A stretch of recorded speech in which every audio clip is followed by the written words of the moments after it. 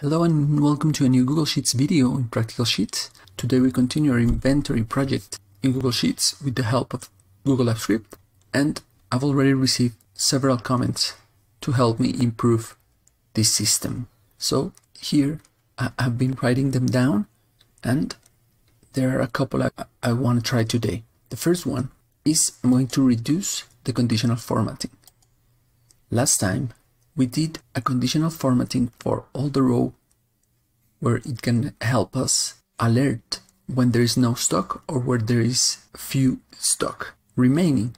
The problem with this, as correctly stated by some of the viewers, is that this may prove heavy for the program if I have a lot of products. So here I have 16, but if I have 200 or 1,000, maybe this may slow down the system, and maybe some of you have seen a bar here, a green bar. That is the one that loads all the formulas, all the calculations, and it may last longer to load. So the first thing we're going to do is, this looks very nice, but I'm going to make it simpler so that it does not slow down my sheet. That is the main thing I need to look for, performance. That it looks nice, professional, it's good, but if it comes at the cost of making my sheet slower, so it's not a good thing. So here I'm going to go to Format and Conditional Formatting. I'm not going to remove them, I'm just going to modify them. So the range is the same, but I'm not going to do a custom formula, I'm just going to do much simpler. We're going to say that if this is equal to 0, then apply. That's it, but I'm not going to apply it to A to F, but only to E, only to the stock column. So this is E1 to E1000. Let's click done, and I'm going to do the same for this one. E1 to E1000, and we're going to format only if it is less than 3.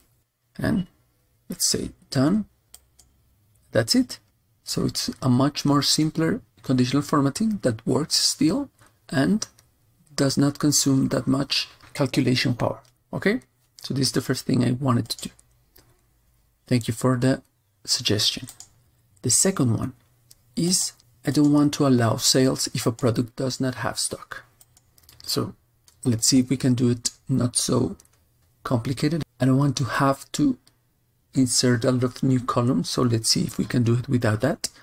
So to do that, I'm going to do a thing that I've been postponing since the beginning of this project. Is I'm going to separate input and output into different sheets. As I've told you before in a number of videos, these may prove simpler to have the input and the output in the same one, but for many other things and much more complex things, I think the best thing is to have input and output separated, purchases and sales in different sheets. So I think this will prove useful for a lot of future things we're going to do. Let's take a couple of minutes to do it. So I'm going to duplicate this sheet and call it output. And this one, we'll rename it with double click input. Okay, so next we're going to order this so that input is first and output is first. So I'm going to select all my range with data with Ctrl Shift right and Ctrl Shift down. Then I'm going to select data, sort range, and advanced range sorting options. We'll say that the data has a header row, and we're going to order by input output in alphabetical order.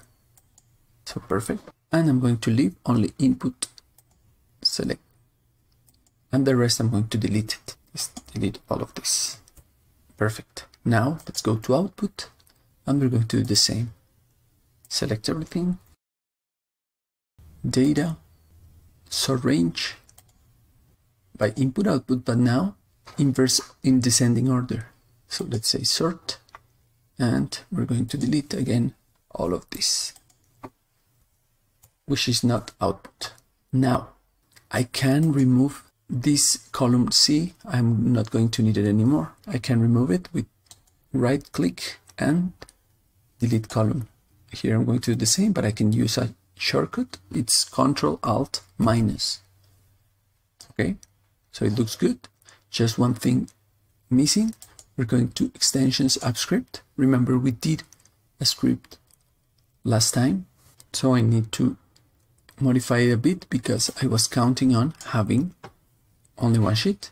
So let's say we're going to do it first for input, and the active column, it's not going to be 3, but it's going to be 1. When I select my reference, I want to have my price. This is 1. And here I did a conditional to know where do I have to copy the price, if it was a price or a cost. So I'm going to delete this, and we're going to say that in the case of cost, it will be the column 6, and the column where the cost goes has also changed because I removed one column. So here it will be column the 4, number 4. So this will change to 4. Okay, but now I need an else if for when it is output. First, let's see if we can remove some of this. I'm going to delete this output variable. I don't need it anymore. And all of these, we can take it out. And I'm going to do an else if. And here the second one will be output. Pro will be 7. And the column for pasting still is 4, but not in the input sheet, but in the output sheet. So this should work still. So I'm going to save. And let's do just a couple of tests. Here I'm going to select this, and apparently it works. Let's confirm it's the proper one. Perfect. And let's do another one. Okay. But before we carry on, let's see if our stock is correct or if it has changed. So let's go to our stock, and apparently it has changed. So something here has damaged in my formula because I was counting on the columns that had input. So actually this makes it easier because I'm going to remove all of this and all of this. I'm just going to do a unique function for my column A in the input sheet. That's it. Very simple. So this fixed the product, but now I have a problem in my input, output, and stock. So let's see. The input, again, I was doing a sum ifs when in the input column there was the value input, but I don't have anymore the input column. The nice thing about doing it with sum ifs is that I'm just going to remove this, and I'm just going to leave one condition, and it should work. Okay, the same for output, but in output I have to do an extra thing, is that I'm not going to do it anymore from my input sheet, but from my output sheet. So here I'm going to replace this with output, and it should work again. But finally, I'm just going to take these two cells and drag them down. And I can drag them down further with Ctrl Shift down, Ctrl D, so that it works for all my future references. Okay, now I'm good. And I can go back to my original task. That was to prevent from selling or doing an output when there is no stock. For example, I can use this wizard hoodie HO001. As I have it now, I could go to my outputs, do a new HO001 and buy 5, and here in my stock I would have -5. So this is an error that we could use our system to prevent it. So let's delete it for now. And here, so what we're going to do is data validations, advanced data validation using formulas. For this, I'm going to do down here a formula. I'm going to do a VLOOKUP where I'm going to look for this reference in my stock and see if it's 0. Actually, I'm going to see if it's larger than 0. So let's do VLOOKUP. I'm going to look for this A19. I'm going to look for it in this table in stock from A to F, and I want to know the value of the stock column that is number 1, 2, 3, 4, number 5. And I always close with a 0. That's it. I cannot do it here, so I'm going to remove my data validation for now. I already have a data validation in this column, so I'm going to change it. For now, I'm going to remove the validation and again do my formula. VLOOKUP A19 in this table in column number 5. I want exact answers, so this is why I put 0, I close, and that's it. So I have it 0 in this case, in the case of HO001. So I'm going to put an equal sign and 0 to see if this is true. Actually, I want to know if it's higher than 0 or greater than 0. In this case, it's false. And if it's false, I don't want it to be able to insert anything. So my data validation will be this formula. If this is true, if it's larger than 0, then you can input any quantity. Okay, so let's see. I'm going to copy this. I'm going to remove, actually I'm going to remove all the data validation here. So data validation, remove validation, that's good. And here I'm going to create just this data validation. I'm going to say it's a custom formula, and the custom formula is this one we've already created. Let's reject the input and let's go save. So here, if I try to put 1, it's going to say I'm not able to do it because HO001 does not have stock. And we can further do a message. My data validation, show validation help test, and I can do a more explanatory text where I say it appears you don't have stock for this reference. Let's click save, and again let's try to put something, and it will give me my message. Now I'm going to copy this validation, select all the cells where I've already have data. The problem with this validation is that where I already have put something for this reference, it will also put an error message. So it's not an error because it won't eliminate my data, but it will show me a mistake. So I'm going to do edit, paste special, data validation, and here you can see that in my past purchases of HO001 I have a warning sign. So it does not mean that this purchase is wrong, it just means that this one is wrong, that I don't have a stock for this one. Okay, and finally I'm going to do the same. I'm going to copy this, Control Shift down, Control D, so that I have my data validation in all of my cart.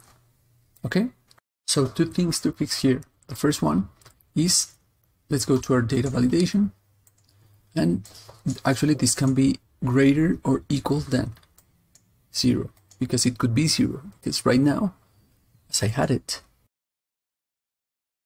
my stock could not arrive to 0, just to 1, okay, because it was greater than 0.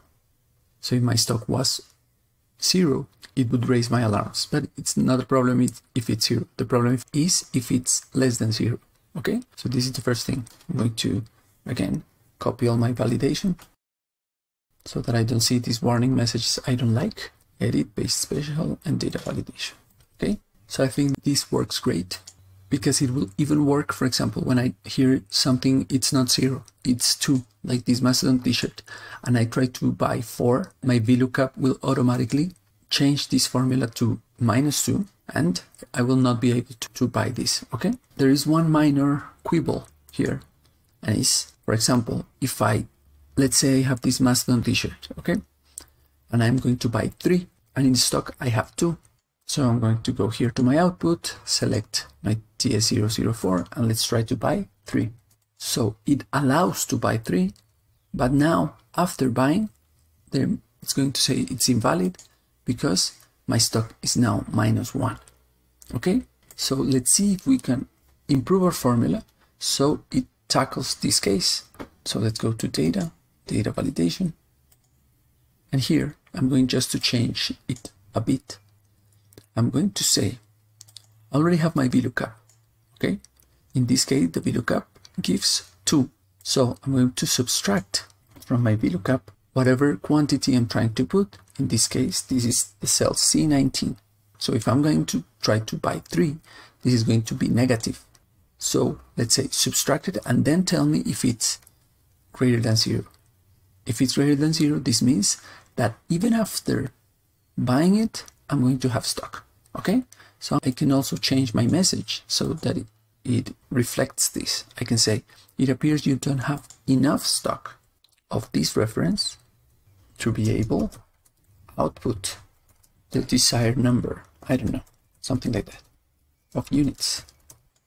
Okay, so now if I try to do 3, I will not be able, because I only have 2.